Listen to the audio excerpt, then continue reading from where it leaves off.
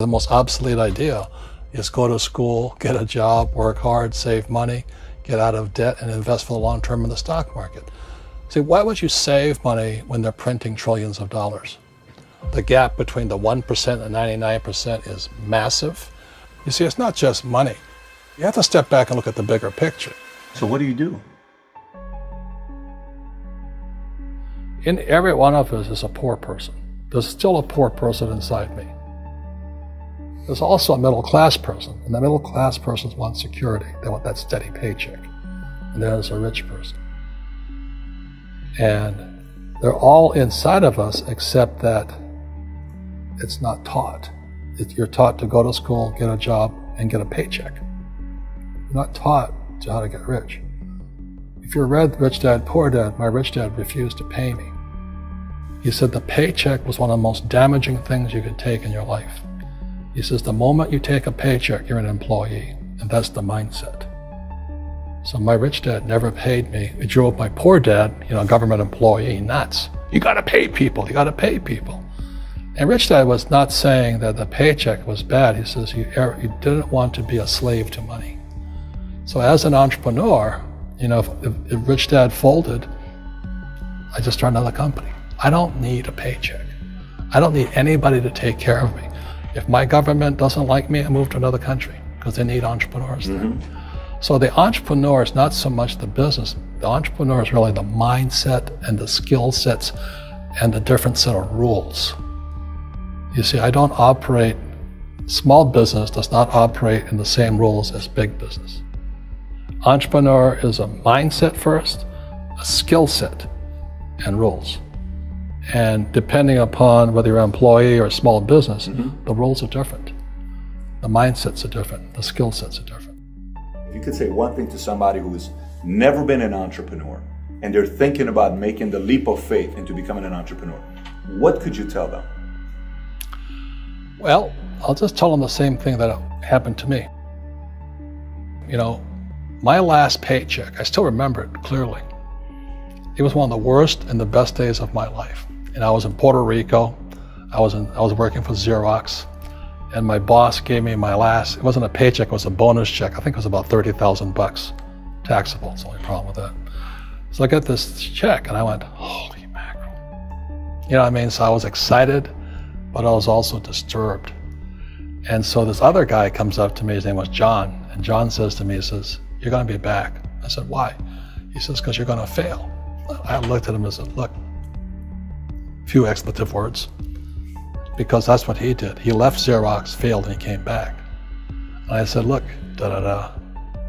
you failed and you came back, but I'm gonna fail and I'm never coming back. And that's the attitude. Do you know what I mean? If you say, well, if I fail, I'll go back to mommy and daddy, then that's what you'll do. So if you fail, that's when I became an entrepreneur, because I had no money. I had no money for years. I didn't have a paycheck.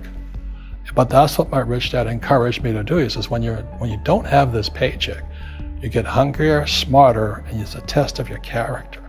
Will you become a crook? Will you become dishonest? Will you cheat and steal? Or will you become a better human being?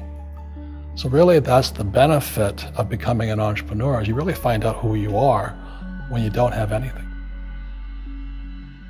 So you always have to look at the big picture. Too many people look at, well, what's going to happen to me?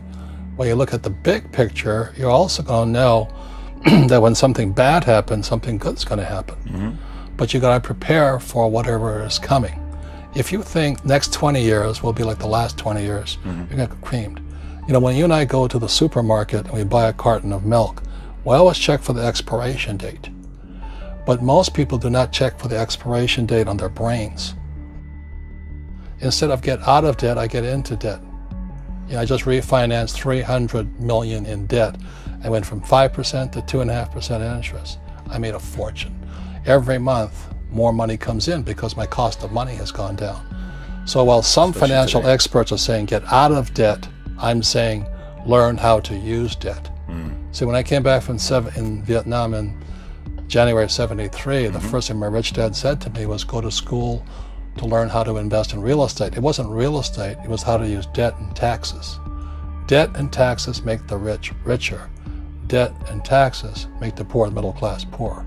So all the rich guys who are doctors and lawyers or, you know, those guys, they're getting creamed and they don't know why. Doctors are getting creamed. Oh yeah, they make it more money, but the take home is less. Sure. You know, my doctor just yelled at me. He was happy. He says, "Oh, guess what? I finally made $1 million." And I said, "Yeah, this was just 3 weeks ago." And so I said, "Yeah, well, how much you pay in tax?" He says, $750,000 in taxes. So his net was about $400,000. That's not bad. But when I make $1 million, I keep $1 million.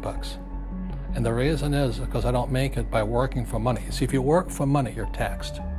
So that's why lesson number 1 in Rich Dad, Poor Dad is the rich don't work for money. What we do instead is we create businesses as entrepreneurs. We acquire real estate. I don't invest in the stock market. Okay? So the reason is because as entrepreneurs, I have more control over my income, how much I make, and how much I pay in taxes. And because I'm an entrepreneur as well as an investor in real estate, I pay 0 tax. So every time I make, let's say, $1 million as an entrepreneur, I immediately invested in real estate and have a 4-to-1 step up. So I put $1 million in real estate, I get $4 million from the bank. That's why I love banks. But the banks are screwing everybody else, you know, terrible, but it's good for me. That's why you say when you print, it's good for you, but when you print, it's bad for people that work for money. Because when you print, savers get creamed and people who work for money get creamed. When they print, debtors get rich. You see, debt and taxes make the rich richer, and debt and taxes make the poor middle class poorer. When we have obsolete ideas, we get obsolete results. So what's happening for most people, the idea of going to school, getting a job, working hard, saving money, getting out of debt, buying your house because it's an asset, and investing for the long term, is obsolete.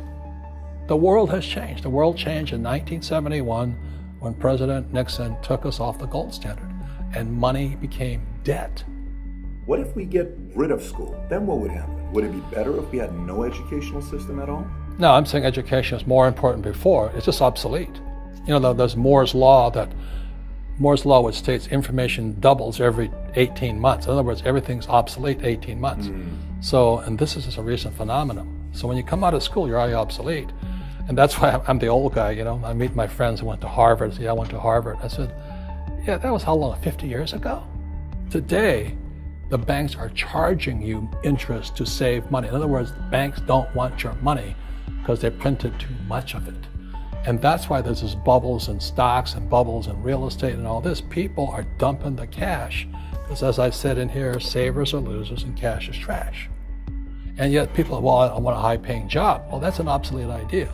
Get out of debt is an obsolete idea. You should learn how to get into debt, how to use debt to get rich, and they'll never teach you about taxes. The reason the 1% is way up here and the 99% are going this way is because when you print money, 2 things happen: inflation and taxes. It's crushing them. And any entrepreneur thinks, I'm just going to make money, I'm going to start a business and make a lot of money because of what we talk about. They really have got to smell the roses, man.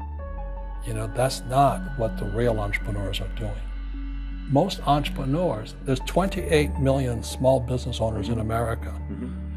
24 million are what are one-person entrepreneurs. They're called non-employee entrepreneurs. So and that's what happens is when people don't really understand what an entrepreneur does. So most big people are self-employed, but they're not really entrepreneurs. The self-employed pay the highest taxes of all, and nobody tells them that. Yeah, it's also called the entrepreneurial spirit, but what we were actually talking about was there's no such thing as a bad economy. You know, there's external, you and I, we all have an external economy, but we also have an internal economy, and the willpower is to change our internal economy. So for me, I can see the good and I can see the bad. I don't really give a damn because I'm going to be rich anyway. But a poor person with a poor personal economy, all they're going to see is a bad economy because they don't know how to make money in any economy. And a middle class person, they have a middle class economy. You know, what they want is a nice house and a steady paycheck and the job and the car. And so when you take their job away, to them, that's disaster. Well, since an entrepreneur doesn't have a job anyway, it's no big deal. So all I'm saying to people, and it's what Bucky Fuller taught me, is always two sides, you know what I mean? Unity is plural, at minimum two. So if you think the economy is bad, it's because your economy is bad.